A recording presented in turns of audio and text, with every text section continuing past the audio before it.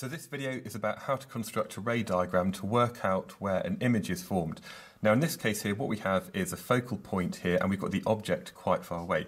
So perhaps we have something a bit like this.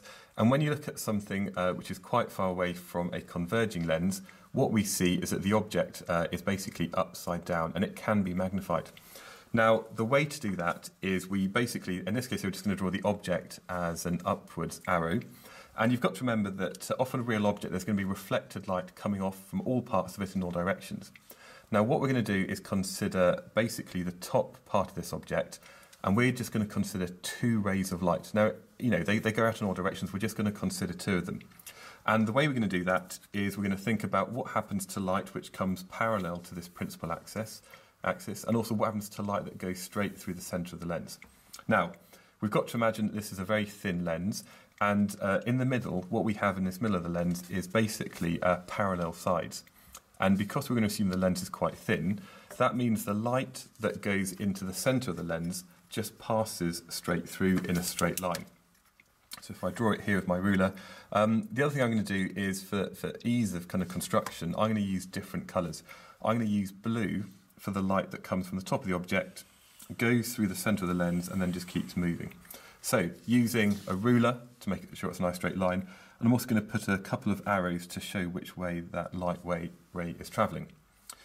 Now the other ray of light I'm going to think about is a ray of light that comes off and travels parallel to the principal axis. Now from the work we've done already, you should remember that any rays of light that are travelling in a parallel line, they all converge at the focal point, which I've just marked with a dot over here. So what I'm then going to do is just continue that ray of light from through the lens, through the focal point, and just keep it going like this. So we've got just two rays of light like that. Now I guess there would probably be a third ray of light we could consider that go through effectively. If there's a focal point here, then there's a similar one on this side, and we might think about a ray of light that goes through here and then comes across this, but I'm going to ignore that. Two rays of light is good enough for me. Now, in addition to the rays of light that come from the top of the object, there's also going to be rays of light that come off the bottom. And rays of light that come off the bottom, as they move through the lens, they just keep going along the principal axis. So effectively, this is where the bottom of the object is going to be, and now the top of the object is where the rays of light cross over. So I'll just fill that in. And so this is my image. I'm going to draw the top of the arrow, and this really kind of shows that the object is flipped upside down. Now, for this one here, what we have is a real image.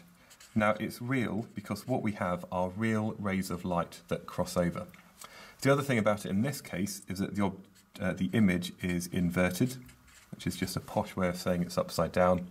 And finally, the other thing is that this object here and the image might well be magnified. Now, depending on where we put the object, sometimes we have a diminished image and sometimes it's enlarged. But what we have is something which has maybe been magnified. And there we go. That's how to construct a ray diagram for objects which are quite far away using a converging lens.